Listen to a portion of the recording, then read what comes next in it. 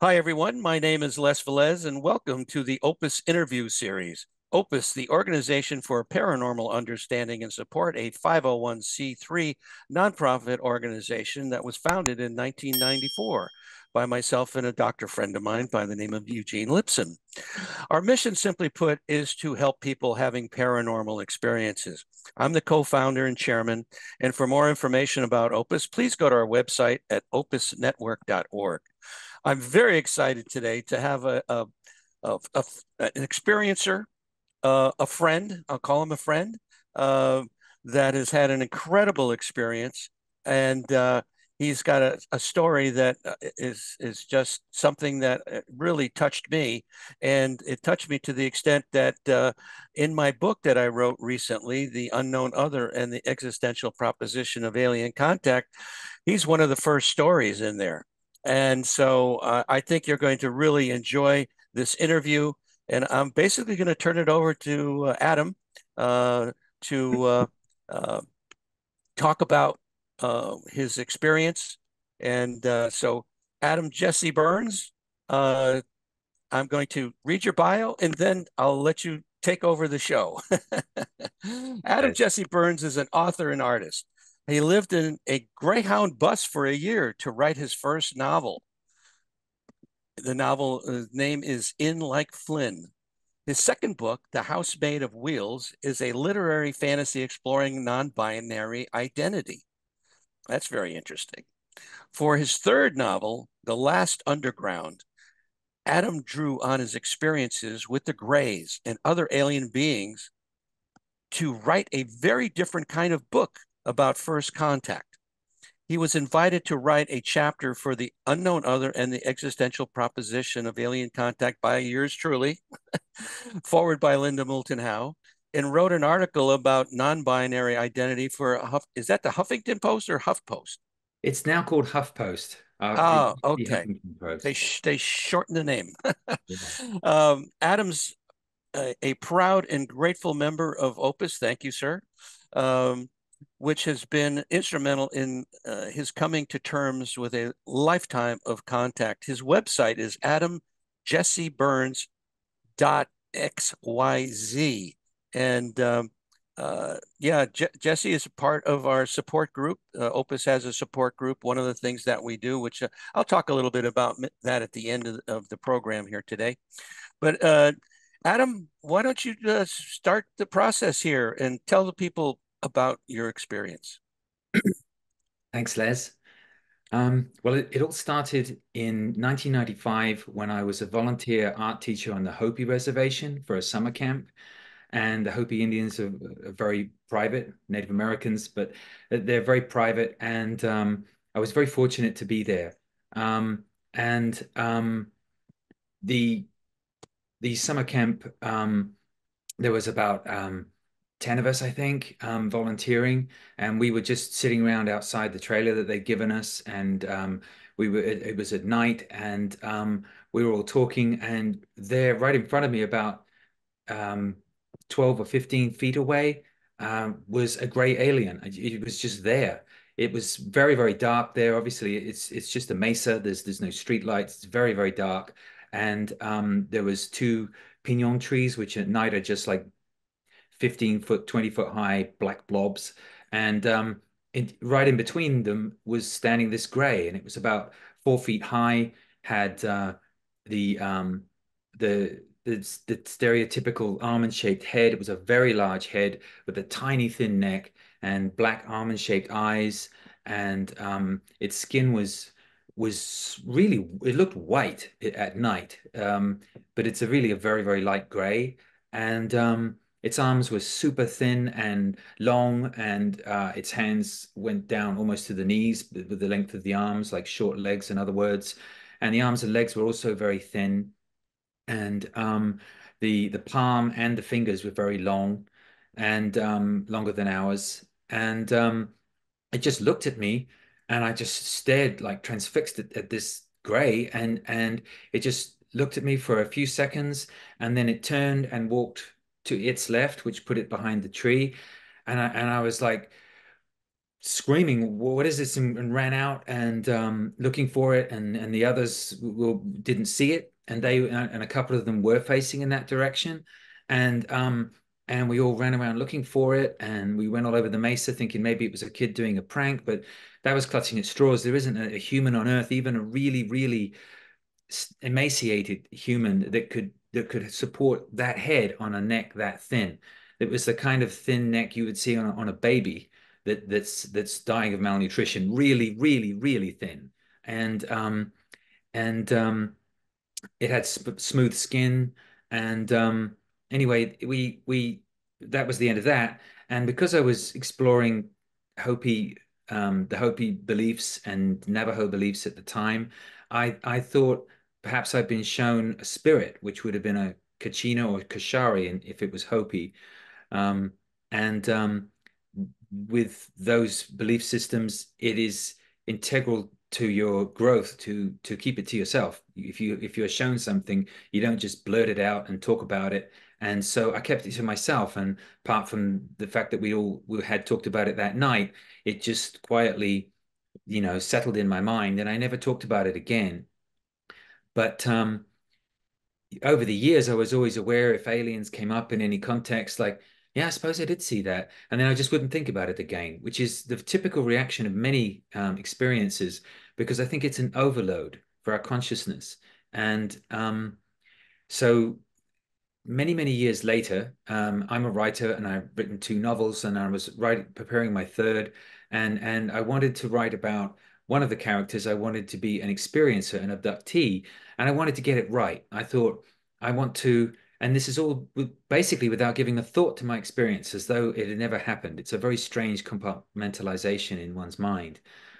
So I did some research on experiences, and I found it remarkable that I wanted to be faithful to them and get it right, and not turn it into a Hollywood chase the alien story, but like something that was really true and honest. And even though it's a novel, and so in this research, I was really struck by how all of these experiences from all over the world would talk about the same beings doing the same procedures in the same order with the same instruments, and talk about some very strange things like a staring procedure, and but they all talked about it, and they all had nothing to gain. Most of them were assumed names because it was released by they had released the transcripts from their hypnosis, their regression hypnosis. And so these were very honest accounts, and they adhered globally, from at least many countries that I was reading. And that just struck me as incredible. And then some of the things they talked about were things that have happened in my life, like um, intermittent clairvoyance that doesn't seem to have, that's very random, where I would dream something that then would happen either a few days later or a year later with incredible accuracy, so that I'd say, wait, round the corner there's going to be a whatever, and it was. And I proved it to myself and some of my friends over and over, and things like that. And waking up with scoop marks and various strange markings, all of which I just would go, whatever. And the I thought that I should really explore it with hypnosis. And I had also, during that time of preparing that book, I woke up one morning covered in spectacular bruises, a long hand-shaped bruise on my thigh, and swollen bruises, very like almost like half an egg, above the leg, like really bad bruises. And I can show you some images of those if you like. Um, but, Sure. but that was Ha- what prompted me to go and get the regression, is that when I thought about it, like there's a few similarities that are weird, and I don't never given much credence to. And then there's this, and I took photos because I just thought this is weird. And the night before was unremarkable. Uh, I didn't have more than like a glass or two of wine with my dinner. That was all that happened the night before. It was a weekday. I watched TV with my wife, went to sleep. Nothing happened. Um, and let me share my Yeah. screen and I can show you Hmm. those pictures. So this is one of the bruises, Wow. and from Oh, the that's side. that real large lump there. Yeah. Yeah. And this is something it was you could I could really see it, but Hmm. in the photo it's not quite clear. It just looks like a yellow area here. Hmm. But I drew the shape just to kind of suggest what seemed to me to be finger shapes. It could be three fingers. I don't know. Can you see my cursor on the recording? Uh, yes. Now, Hmm. Yeah, okay. Well, on the I can left see it. image, there seems to be a line coming round and then another here that's red, and Hmm. then just a blur down here with the dark area that could be three fingers or four fingers. And I did this. This is a suggested highlighting of the interesting part of the shape. There's also a graze behind it. And which may not be part of the same night, in fairness. But anyway, that's what I woke up with, and I went back with a regression to that night, and I guess I'll stop sharing now. And that was the only regression hypnosis that I've done. The other hypnosis sessions I've done have just been to put me into a trance-like state where I can connect on the same wavelength as these beings. But the first one was incredible. I I was on a table and it was pliant, it was metallic, but felt very cool, and it was shaped to my body, like as though you were laying on a waterbed, but even more intuitive. And there were beings who were messing with my leg, doing something with my right leg, and there were other beings. I was laying on my back and couldn't move, but I could move my eyes, and so I could sort of see down my face. I could see the tops of their bodies. Well, what did these particular beings look like? This was what I could see from the side. Oh, This wow. is something I found online that that I altered only by putting there was a sort of a glow around it. Um, Mm, and I've never heard that before. A glow around it. Yeah. Yeah, they were this color, this sort of like Hmm. turquoise, um, ultramarine color, and they had a faint glow that was sort of somewhere blue at one moment, gold at the next. It was just like a glow, and I only saw them that one time. Um, the other beings that I saw were this is the small white gray that I saw on the Hopi reservation. Hmm. Um, and I couldn't see them, but I think because of their height and because of what I know about the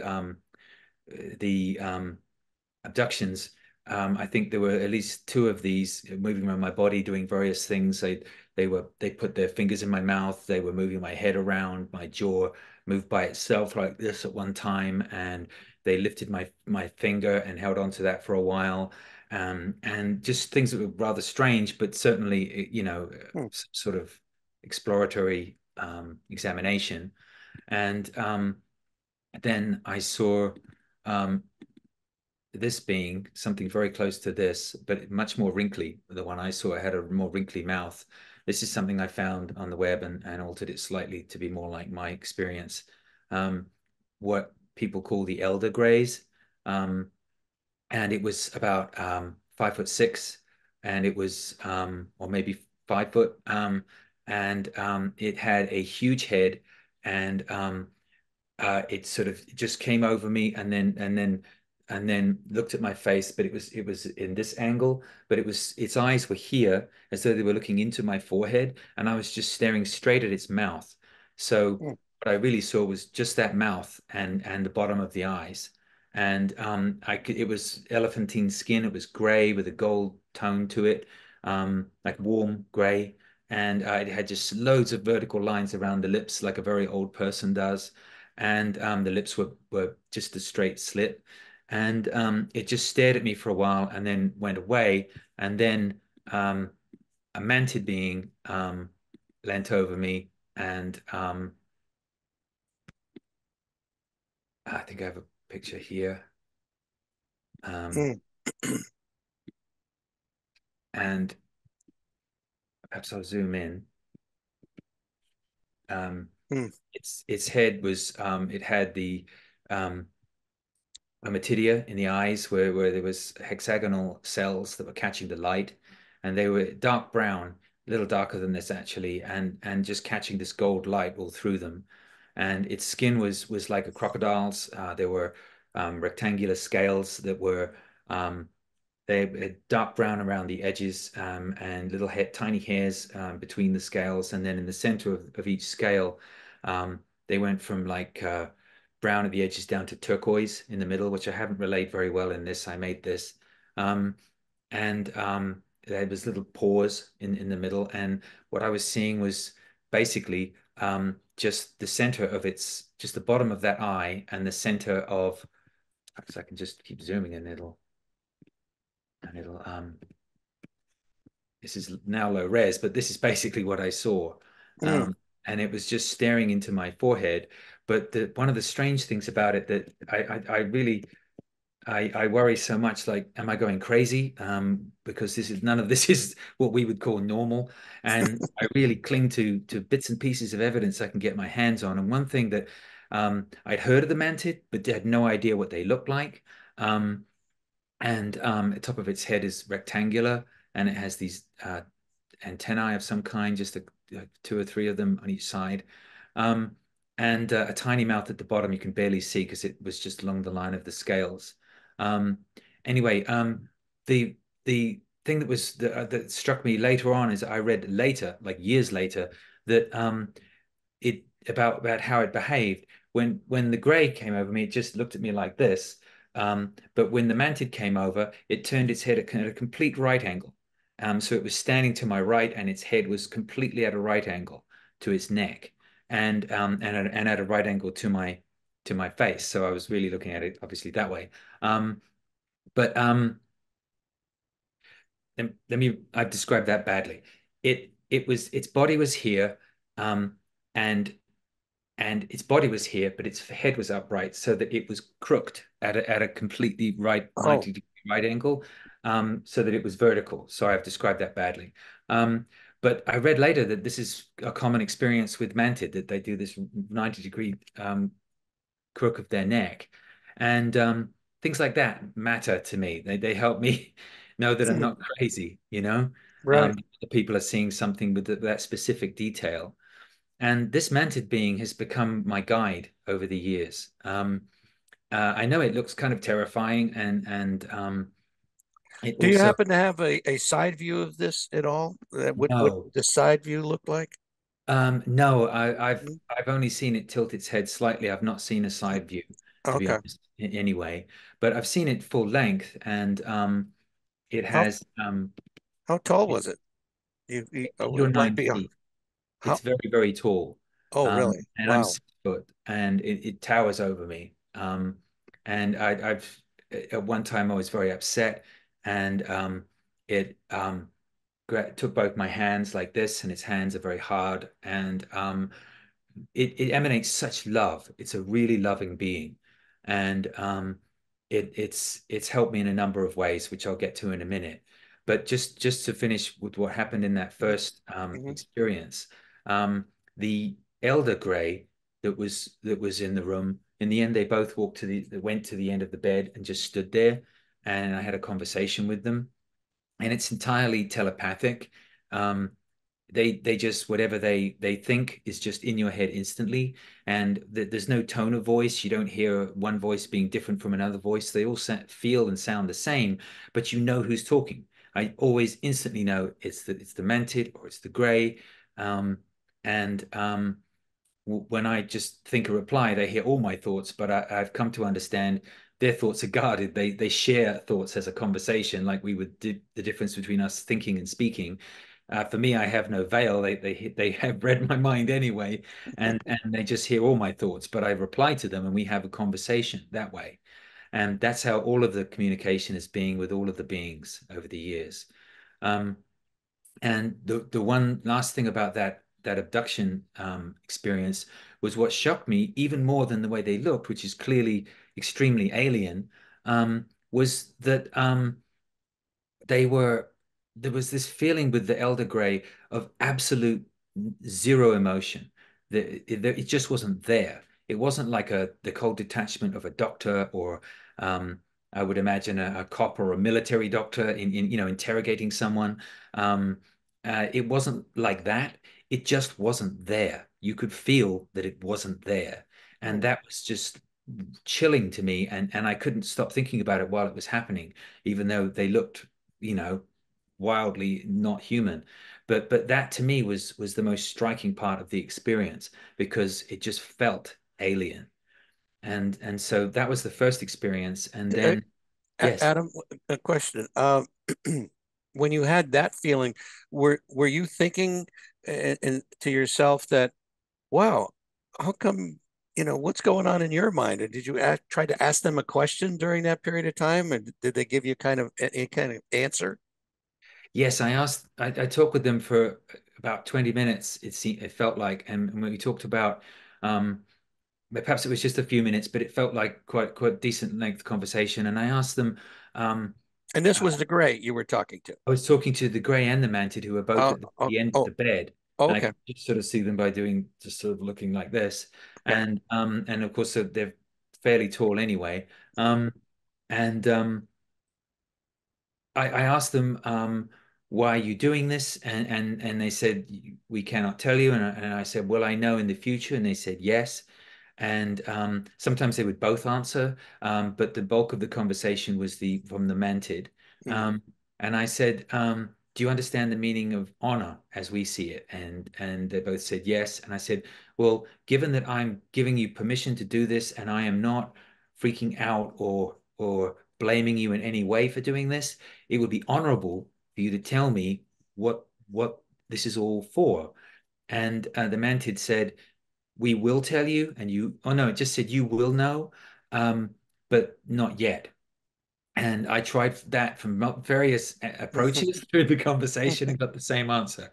Um, and then um, what else? I was overcome with the feeling of love in the room, and it was overpowering. And the feeling of relief, a strange sense of relief, as though I had been holding back something. And I think I've come to understand that that's because I've been going meeting with them my whole life, and it's this veiled double life that's schizoid. It's Mhm. completely, not part Right. of our consciousness that we're comfortable to have a whole part of your life kept from yourself. And it was all beginning to come out. And I cried and I told them they were beautiful and I described a security guard in the building where I worked, who's the darkest African American man I've ever seen. His skin Mhm. was really, really black, that beautiful blue black that some Mhm. people have. And he had white hair, like white like paper. And I said, we're all so different, all of us, and it's the differences are beautiful, and the differences are what make us beautiful. And I think you're beautiful, and they said we think you're beautiful too. And Wow. it was a lovely conversation. And then right at the end of that experience, um, I felt a hand on my stomach and I turned as much as where I could. And there was a hybrid female, a teenager, who told me she was my daughter. And I've since got to know her better. And I have quite a few hybrid children. But I've just been getting to know Julia because I have to start somewhere, and it's all so overwhelming. And this is a photograph that was taken by a friend of mine, David Wayne Fox, of another friend of mine, Tate Kenny, who's an actress and model. And this was for my book cover. And but this really is a very good depiction of my hybrid daughter. Um, I would Wow. say that her eyes are even bigger, but I had trouble relaying that, and I sort of did the Mhm. best I could for what I was trying to achieve with my book jacket, but to get as close as I could. The more I tried to enlarge them, the more they just seemed strange. But her Mhm. eyes are even bigger, and they have dilated pupils the whole time, and around the edge they're a sort of greeny blue, more green than blue, and very small mouth and a very small nose and ears, and Mm. light hair that's just pushed back, and a very large head, but not as large as the Greys. I've been getting to know her over the years as best one can with these brief, um, very surreal visits. Well, let me jump in here. Quick question. Yeah, The people are talking about the hybrid situation now, and quite a bit, and that uh, the hybrids that are around now, supposedly, you can't tell them apart from us. Did you yeah. happen to see any hybrids while you were uh, in that type of a situation that did look more like us, that introduced themselves as hybrids that look like you and I? I haven't seen those, but I've been told about how it all works, and um, I've also done a lot of research, and so I asked them questions, and they confirm or deny things, and set me straight on things. That's how it's been working recently because I've been reading like crazy about it. But What's Yeah, I'd sorry, like to I go, digress. go To down answer your that question, that path with you a little bit more about the hybrid situation, because it seems like whenever I'm being interviewed for what I'm doing, that question comes up every time. mm, What can you tell us a little bit more about the hybrid situation? Why are they doing this, and what's the purpose? thanks for reining me in. I'm a bit of a rambler. Um, Uh, yes, I definitely can. The hybridization program is is a group effort by several different species who are actively working in a grassroots kind of quietly in the background way of helping us because their ethos is that they cannot interfere with our evolution. I've asked them things about the future, and they're very jaded. What's the word? Not jaded. Very veiled and very secretive about it because it's important to them that we reach an elevation in our consciousness through our own evolution. So the hybridization program is a way of coming in at the back end and helping us without actually meddling with our evolution. So we make the big choices ourselves as a species. So how it works is the because this seems intrusive, it's a rape of women to do this of sorts. It's extremely intrusive, and I must emphasize that there are over 80 different species here, and there are multiple agendas in play. And there are some to take the planet and to destroy us, and there is a very big one to help us. And that is the hybridization program that I've been involved with. And how that works is so that the abductees are consensual, even if they're not aware of that at that point. Later in life, we get unlocked if we're ready for it, and some prefer not to be, and that's just fine. The purpose is to create these hybrids, and then I can explain what they actually do in a moment. The beings from other places, just other planets, just people, they are incarnating here and they've given consent before incarnating that the body that they're incarnated in can be used for the purpose of this program. And I'm one of them, and they've showed me my dead body of the alien being, which looks like a kind of gray, but with a much smaller head and less almond-shaped eyes. I've been shown that being laying on a table of white light, and they said, "This is you, and you incarnated here from that life into the one you have now to be one of the consensual people." So men and women are abducted, and this goes on from when you're a baby all the way through your life, and through the first half of your life.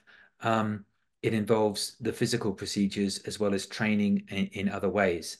But the physical procedures are that a uh, I'm not a very scientific person, so I struggle with this. But basically, sperm is taken from a human male, and then the egg is taken from a human female, and then it's mixed with gray DNA, and then it is placed back in a woman, and she carries it 3 months to term of the 9 month term, and then the embryo is taken out of the woman, and it's put in a tank. And I've seen these tanks, and they're vertical, about three rows high, and about 2'6" high, and that wide, and they are fed nutrients and information. They are being trained, and then by the time they come to term, they're removed from the tank, and they are a hybrid that is a baby that would look like Julia here. And in other words, uh, part human, part gray, with large eyes and human skin, and there are several generations have to happen before you can get a human-looking hybrid. So then this hybrid that is born from this human, once it reaches adolescence, it can then have the same procedure done to it, and with male human Mhm. sperm donor, and that procedure is then to get basically the external body of a human, so that the refining of the differences are refined down to look passable for us. And meanwhile, the mind is the same, and the mind is continually trained, and it is the enlightened higher species mind within a human body. And then at that third or fourth generation, I'm not sure which it is, Mhm. um, I think it's four, then that hybrid that can pass for human is placed on the earth. And I asked at one point, how many abductees are there? And they said many millions. Mhm. Um, and if you take many millions and then you take these hybrids, and I have about 15 hybrid children, and that is pretty standard. That's a pretty standard amount. So if you take that figure, or even 10, you've obviously got a lot more exponentially from that many millions. So this is a lot of hybrids that are placed on the earth. And the reason they're placed is not to do a takeover, because that's the whole point. They don't want to remove the agency from humans. The entire process is to help humanity raise its consciousness globally. And any of us who care, that learn about this, who care about this particular subject and learn about this, are actively doing that every morning. I thank the universe, and I say positive shift now. I just will that the consciousness of Earth will rise, and we will elevate ourselves from this primal, violent, abusive state that we are in. If you look at how animals are treated Mhm. worldwide, you can see what we really do. If you look at us and step back, if you look at how women are treated, if you look at how um, we treat the planet, on every level. How we treat ourselves. I mean, the wars that are Yeah, going on and all of this. I exactly. mean, and this is, I mean, this is a great endpoint to have that kind of goal mission. Um, I'm Yeah. quite curious though, as far as these hybrid children uh, that the first or second or third generations, what happens to them? Where do they go? What happens? That's the just came to my mind Okay. as far. Yes, I can answer that. The Many of them stay, like Julia, to work with their human donor parents, and to work with the whole business of this of these abductions. I mean, it's 24/7, and it's global, and it's a ton of work. So they actively work with that, and with the training of children, the younger abductees, and also human donors. Human samples of DNA, and including animal samples, flora and fauna, marine, avian, everything, mammals, everything from Earth is being sampled. Samples have been taken off-world to other planets, and these are being seeded as new worlds. And there's at least two of them. There's more than one, as far as I've been told. And Julia knows people on those planets, and it's what we would it's like Eden. Mm. It doesn't have our problems, but it's like a backup if we should destroy ourselves. Quite honest. Yeah, the way we're going lately, I worry about that. That's for sure. Oh Yeah. my goodness. Well, that's fascinating. Did they ever tell you where these planets are, or Or No, I haven't asked, and mm, I will. That's one of the things I want to ask them is mm-hmm, where was the planet that I know it was in the Orion constellation, the planet that I was taken to, or mm-hmm, shown rather, not physically taken to, um, that where my dead body was in the other alien form, and I was shown the family there that I also have, and I was also shown um, the meetings that were done before coming to Earth that began this whole process. They would look at domes and watch Earth, but they had tracks of consciousnesses, tracks of pain. They weren't tracks of like a plane or a mm-hmm, missile. They were on a higher level, and they were just there's this zigzagging of lines, and they would focus in on them, and they would pull out with their minds. It was a group of them around a table, and that and the dead body that I left behind were in the Orion constellation, but I don't know which planet. mm-hmm, They showed me a symbol and they said, "This is your symbol," and it was very clearly the Orion constellation. It was three dots and then three dots and then a point mm-hmm, coming, and that's the Orion constellation with a gold light where Betelgeuse is, which is the brightest of the stars of that constellation. So there's some connection with Orion, but I don't know which stars. Um, and I doubt that they would tell me where the new worlds are anyway, but they might tell me roughly where. They're mm-hmm. really cagey about the future and about what we should be told. So Yeah. it comes out in increments. What did they actually, your experience being on that table, what kind of procedures did they do to you? Um, I think I was only coming in the middle of the procedure. I know from other times talking to them, the bits and pieces I've picked up that and from reading too that there is the physical examination and there's the staring procedure and there's also training in telekinesis and even flying the ships. I'm not sure that I've been taught that, but I definitely at other times as a child been shown how to move objects and how to move through walls and um, that's the sort of stuff that's all switched off that we don't remember, but all of these many millions of abductees, and this is a good segue to emphasize I am not special. I don't think I'm special. I'm not important. I'm just one of many millions in this Mhm. process, and I'm just one of the ones who has awakened to it, and they've continued to train me in this. But Did the they ever tell you sorry, that I you, didn't answer your question. I yeah. can very quickly answer. I'm sorry. Mhm, Um, I was laying on the table. There was the two blue beings moving my leg. They would be lifting it up, and they were working on it. And that is coincidentally where the bruises were. They were a little lower down than where the bruises were, to be exact. And there was two of them next to each other, and they were busy with that throughout the entire experience, even while we were talking. And then there was other beings. I could feel these um, soft fingers like palpating my head and the front and back, and then they pulled their hands away, and my jaw just locked and moved on its own like this, really hard. It hurt, and then they put their fingers in their mouth. They put something that felt like cloth in my mouth, um, and pulled it out. It was only brief.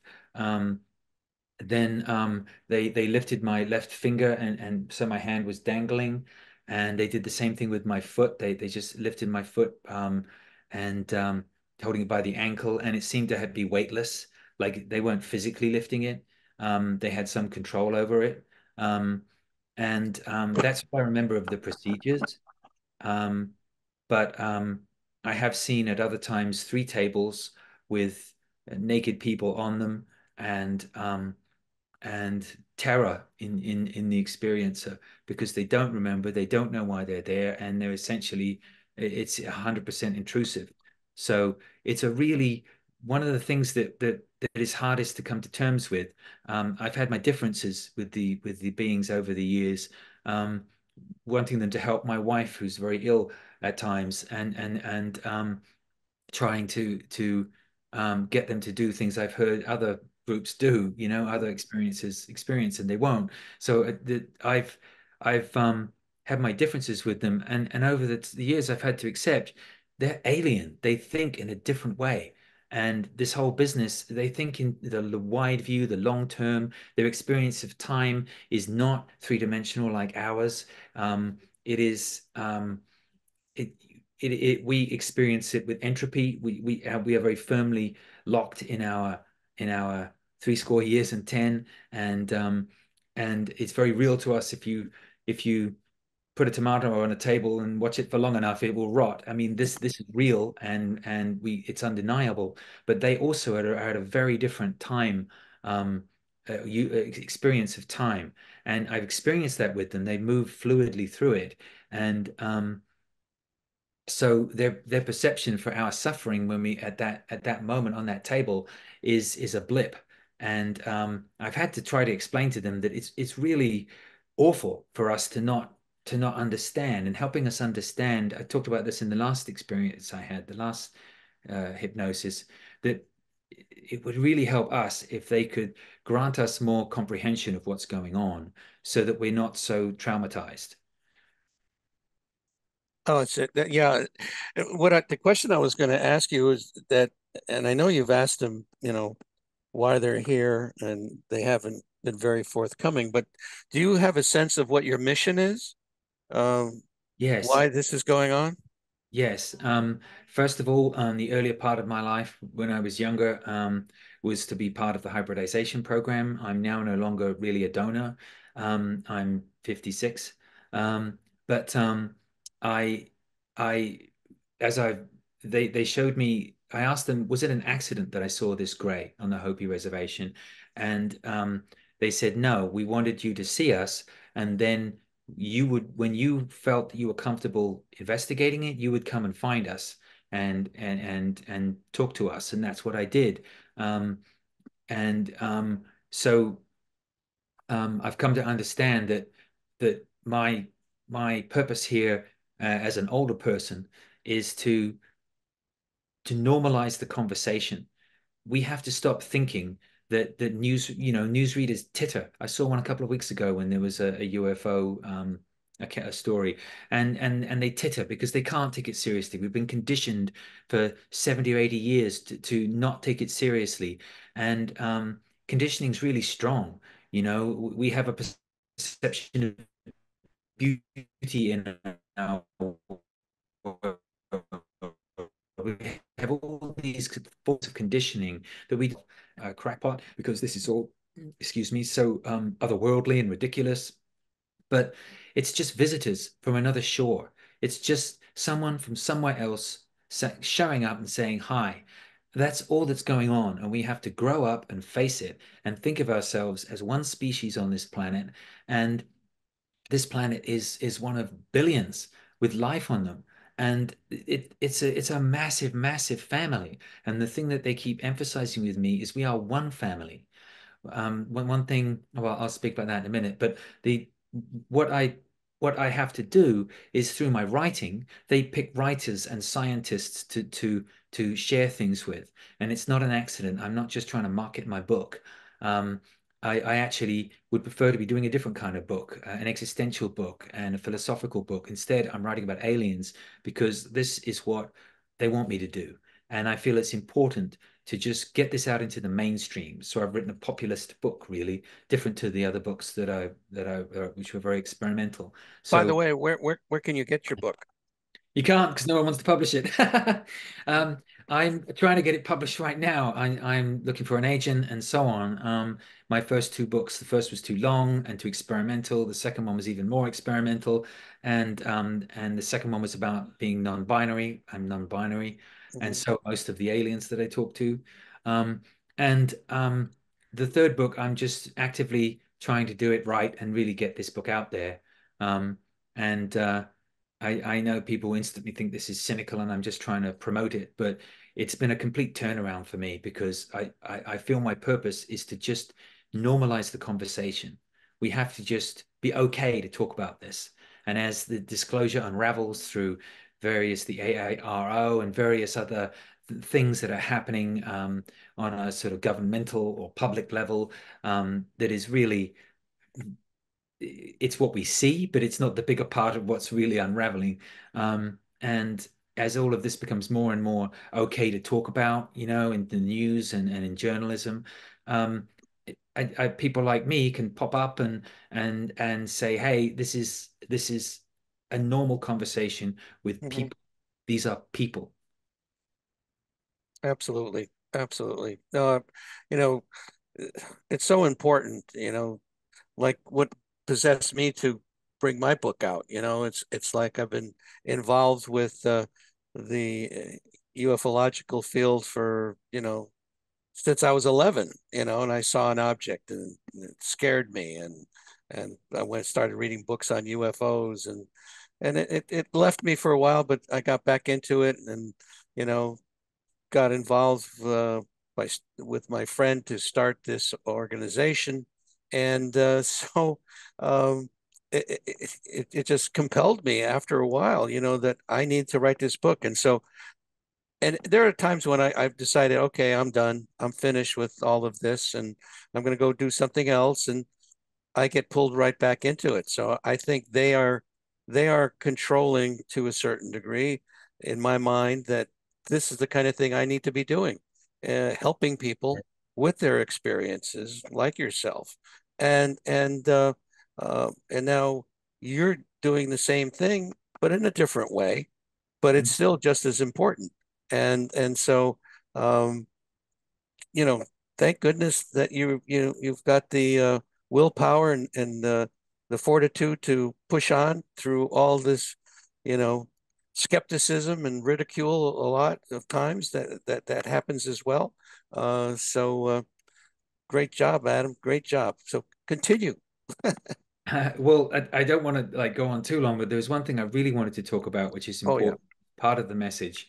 And I'm going to share screens again Hmm. to show you something. Um, I was shown this, and can you see this image, You're okay. You're frozen there. Les? Yeah. Uh, Can you hear me? yeah. Okay, can you see Yeah. this Go ahead. image? Yes, we see it, and I hear you. Yeah. You're. Okay, good. Okay. The Mantid being, Mhm. sorry, am I coming in and out?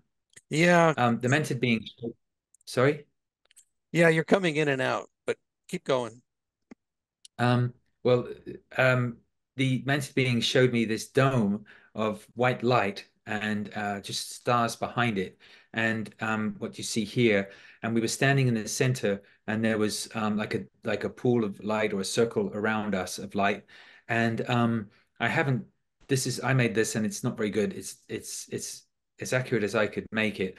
There were like domes all around us, and they were all different tones, and they were like alcoves, is a better word for it, like archways, and they were dark, and they were sort of mottled. Some were darker than others, and some were very dark.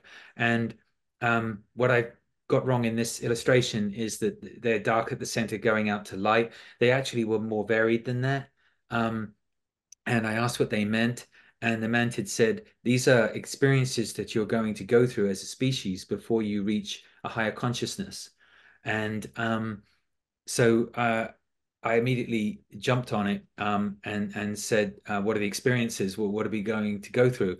And it took me up to a dark alcove, and we went into it. This is just in our minds. All of this is illustrative, Hmm. and then through the dark alcove, it became stars in space, and then I saw the Earth at night, and I could see the US with all the lights on at night, and it was most of the lights were out. It's not like what we normally expect to see with this cities of lights. It was really really scattered, and uh, I had this instant feeling of like water wars, and they wouldn't tell me what it was, just that it said you are going to have to go through some really dark times, um, to get to where you need to get to. And we came back out of it, and we stood there again in the center. And I said, so if this dome of light on the edge is the higher consciousness that we will reach, are you saying that we reach it, that we will make it? And it said yes. And that is one of the most amazing pieces of the future that it's shown us, albeit in an illustrative fashion, that we do reach that higher consciousness. We're really going to have to go through some very dark times. And we can only imagine what they are. There's wars about to start around us right now. There's the environmental collapse is imminent. There is so much going on. Um, but the the big deal is that we will reach that higher consciousness as a species, and that is incredible. And that is something that gives me comfort all the time. Yeah, I mean, these are the kind of revelations that experiencers do come away with. Some not as specific as this one. I mean, that's quite a revelation. And Yeah, so isn't it? you know, I can imagine your feelings when they said that. You know, it's like, yay, we're gonna Yeah, I make had it. But chills, and I had chills just now remembering it. I bet you did. I mean, it's just an incredible experience.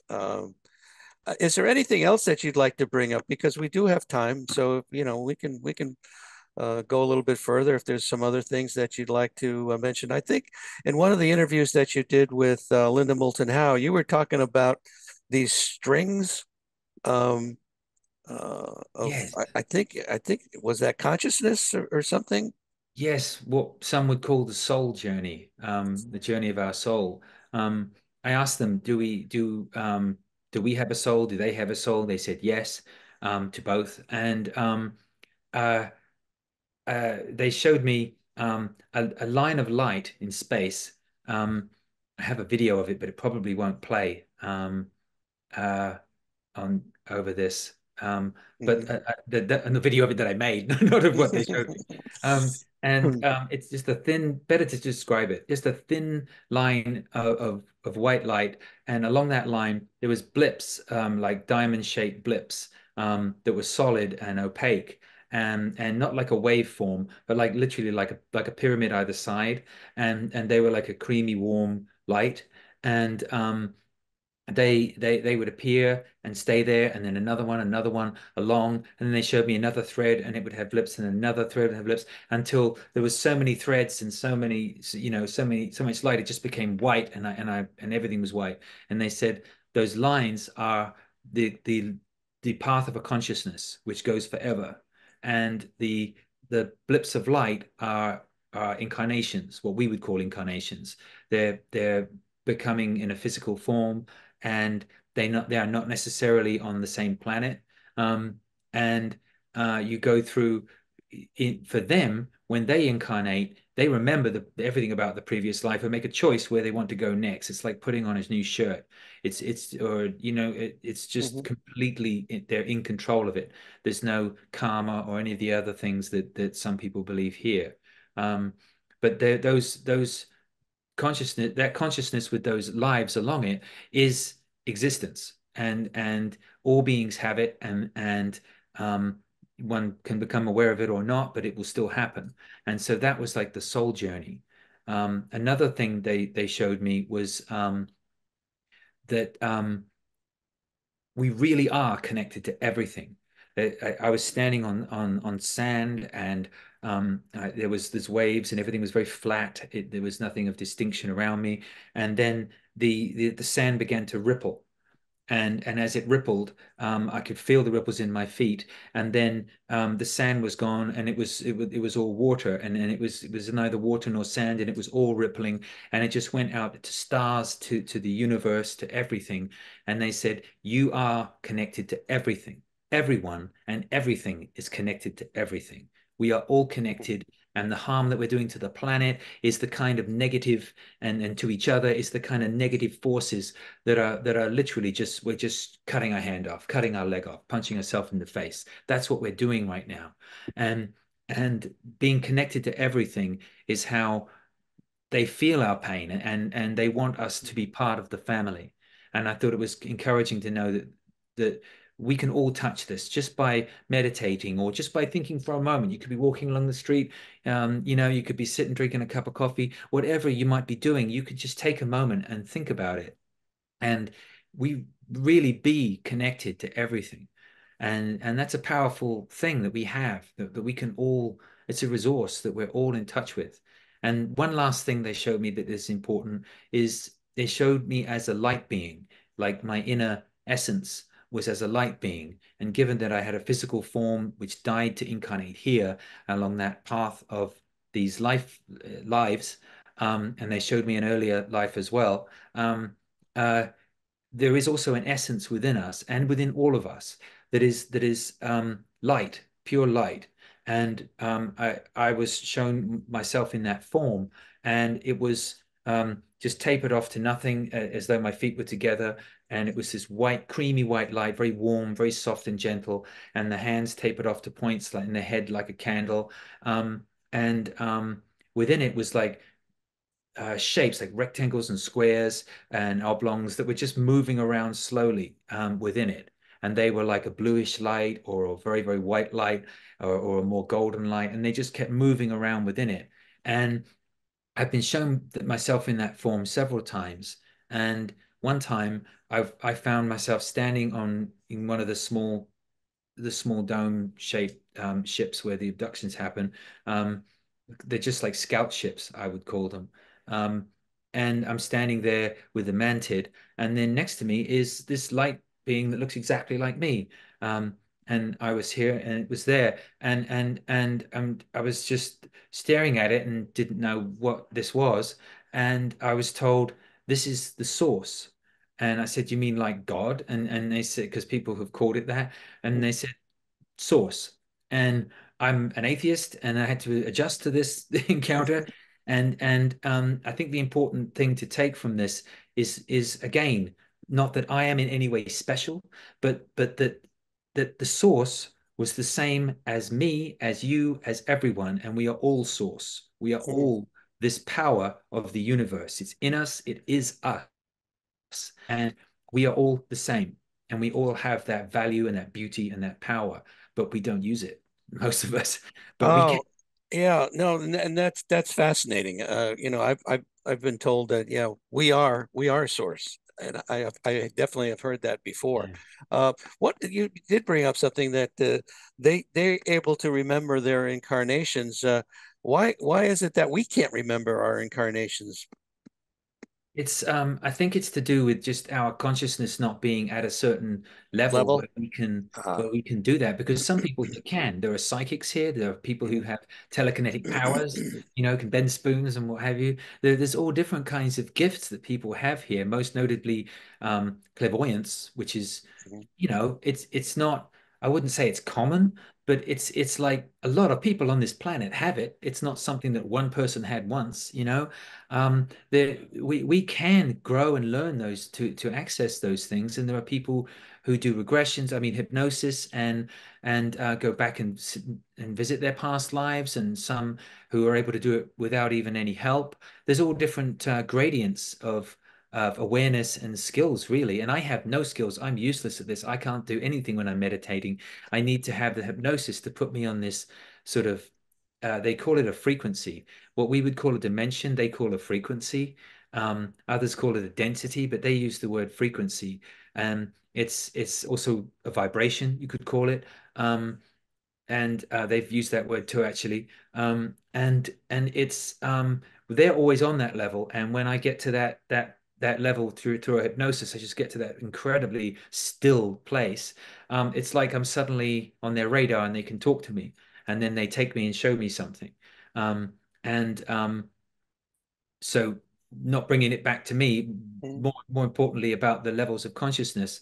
Um, uh, we are in a three-dimensional consciousness, with the fourth dimension being time, the temporal, um, for, uh, what we would call a dimension, I suppose. We're in that 3D dimension. They're in a 5D dimension, and in between us, there's this fourth dimension level where there are beings who are native to Earth, who do not want us here, who can see us, but we can't see them.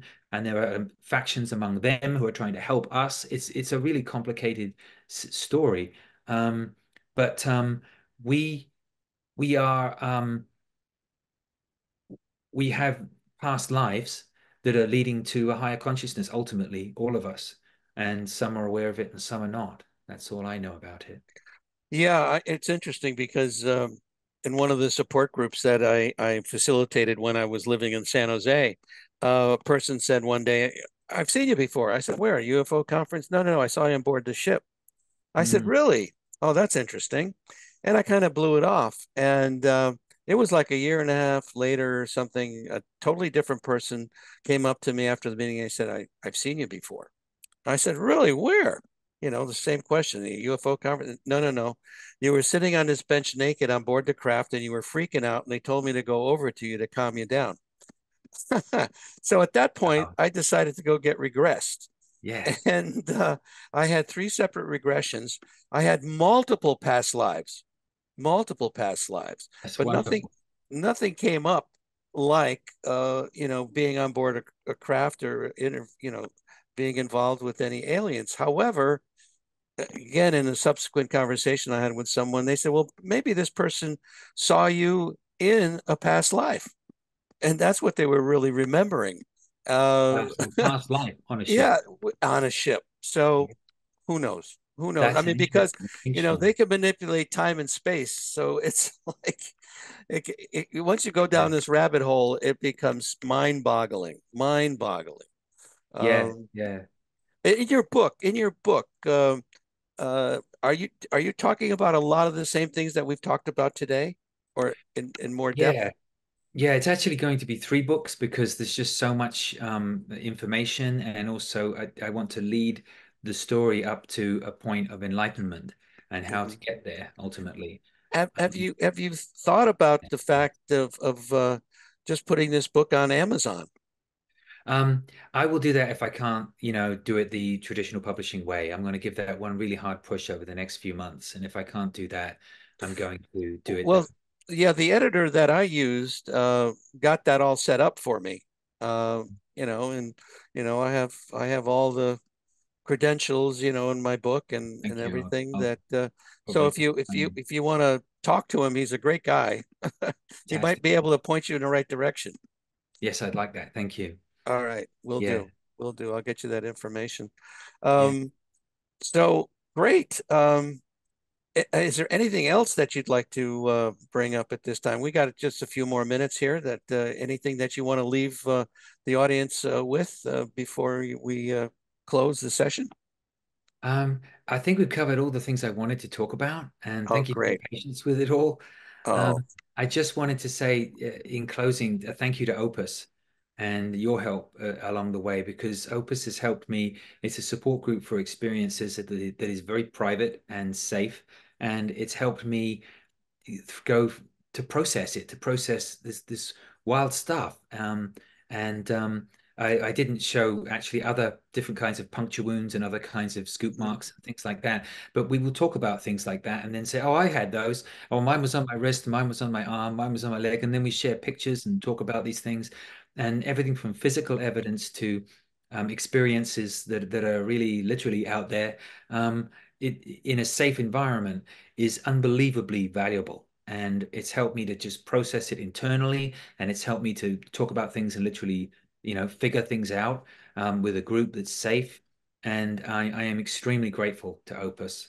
uh, Opus has thank been integral to my journey as well as, thank you so much, Adam. I appreciate that.